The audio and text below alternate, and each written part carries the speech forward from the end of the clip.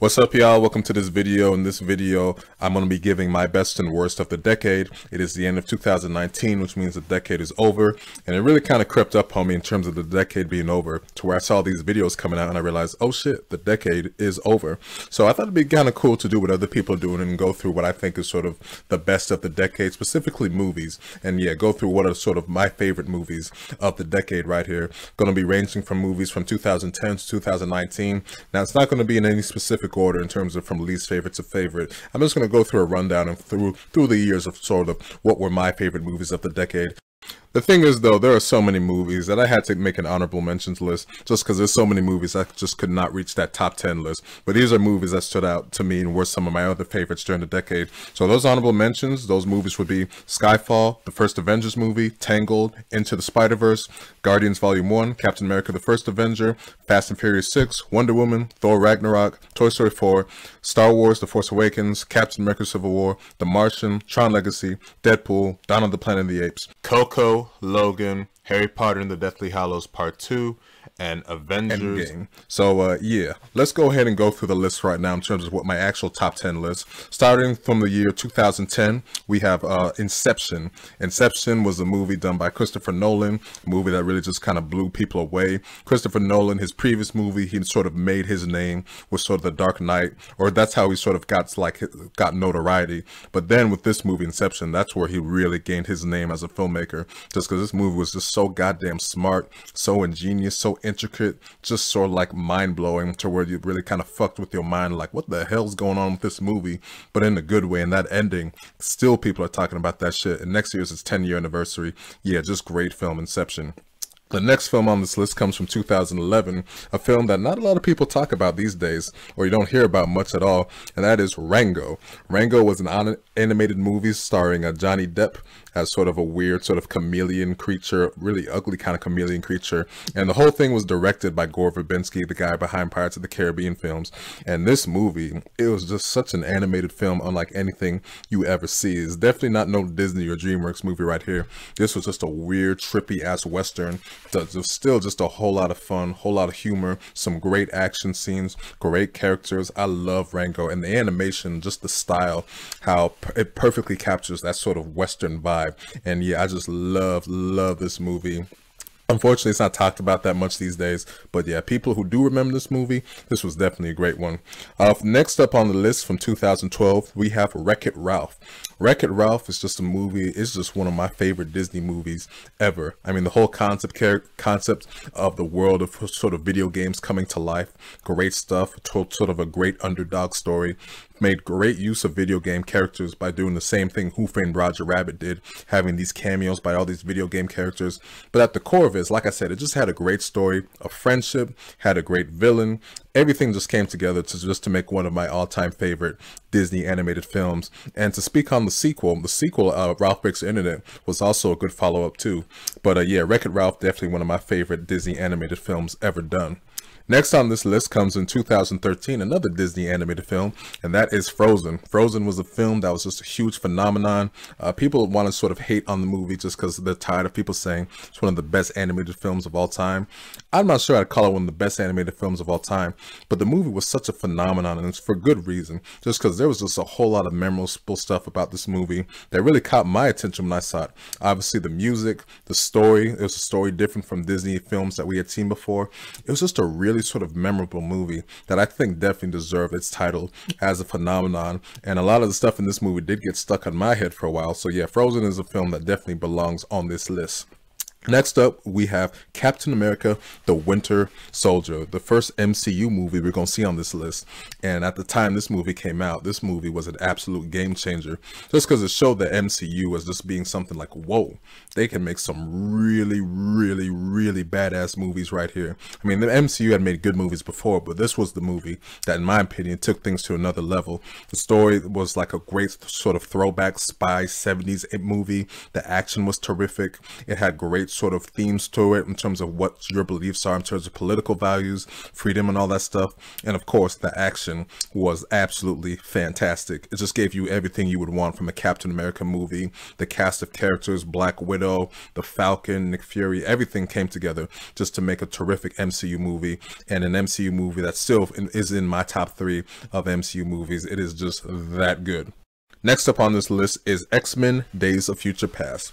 Oh my God, this was the movie that just blew me away when I saw it. The trailers, I was just looking forward to this movie so much. I thought the trailers looked fantastic. The concept of bringing sort of the prequel era of X-Men films combined with the sequel era of X-Men films with the OG cast, and the film just did not disappoint.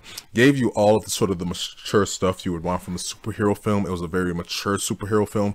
Had amazing themes in terms of what the, like, harkening back to what X-Men 1 and 2 did in terms of mutants and humans coexisting together. It was just an all-around like fantastic movie. Just had so much great stuff going for it. Yeah, this movie was just terrific.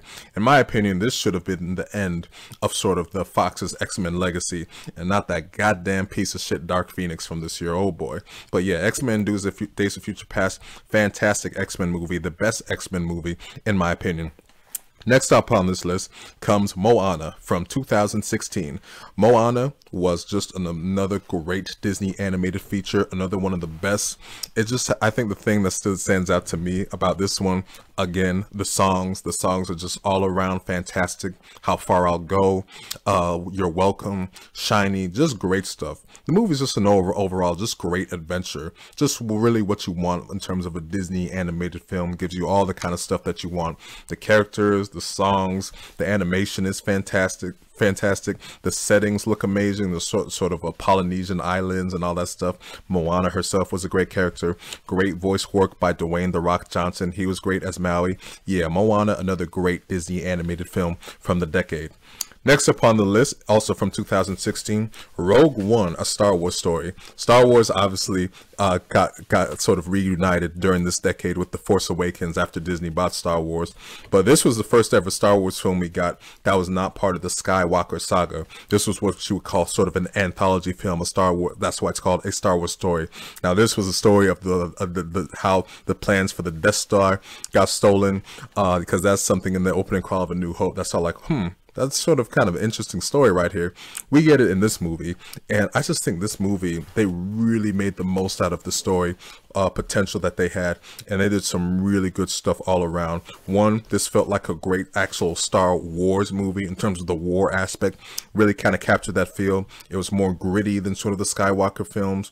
I really enjoyed the characters, what they did with the Jyn Erso, telling sort of emotional story with her and her father, and it really added some great subtext to Star Wars: A New Hope, showing that it's called A New Hope for a reason, just because it took hope in this movie Rogue One to sort of pull off this heist. Everything came together. The final battle, the action, absolutely fantastic. It's so much fun. Great characters with K2SO. He's my favorite droid in a Star Wars film ever. Such a great character. And yeah, like I said, that final battle, that whole ending section is what makes the movie. And you really do feel emotional watching it, just because you're all like, at this time, we had obviously seen A New Hope before. And it gets kind of emotional seeing like, wow, this is how the Death Star plans got stolen. Great stuff what they did with Rogue One, A Star Wars Story. Next up on the list in 2018, we had Black Panther.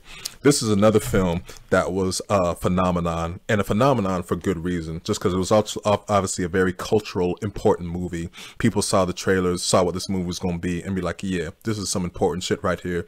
And besides just the obvious factor of being the first like fully like black superhero movie, the movie was just a great movie all around.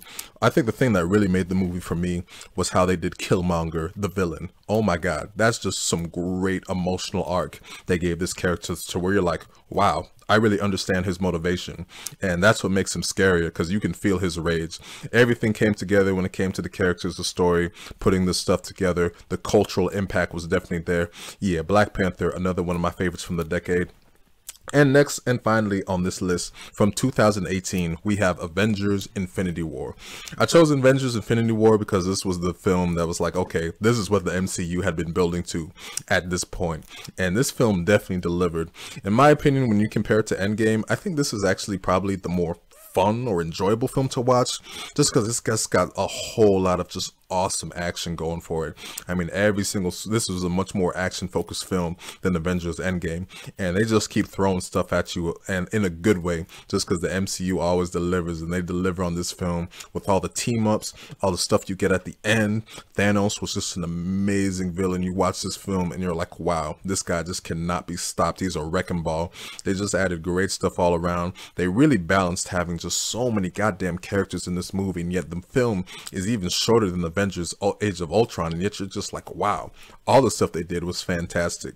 You could technically put Avengers Endgame on this list too, just because the two are one and the same, and I know a lot of people do that also. I will say Avengers Endgame definitely provided sort of one of the best experiences of the decade, with that whole movie, the culmination of the MCU at that point, and then you get that whole sort of final battle with everyone coming together to fight Thanos. So yeah, maybe I can cop out and put Endgame on this list too, just because Infinity War and Endgame are, you know, the same part of a story.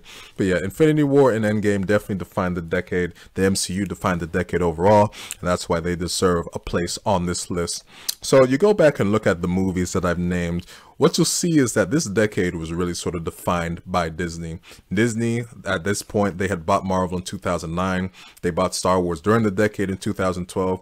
And you really see that, man, they just took over the film industry to a point where it's all like, it's just not even fair for other studios. Just everything on this list is Disney. Almost all the films in my top 10 were Disney. Most of the films in my honorable mention are Disney. So it's all like, yeah, other studios, man, it's going to be tough for them. Just because if I was doing a list of this kind of list from the previous decade, it'd be a lot more balanced out than it is right here. So Disney, this was a decade defined by Disney. When you look at the regular Disney animation, when you look at Pixar, when you look at Star Wars, everything, Marvel, yeah, this was sort of their decade. And hopefully we get more stuff, good stuff going forward in the future, just because this was still a fun decade for movies, actually a really good decade for movies. And I would say this was the decade of the MCU. This was the franchise that really sort of defined the decade right here. So that'll do it for this video. I hope y'all enjoyed, and thank you for watching.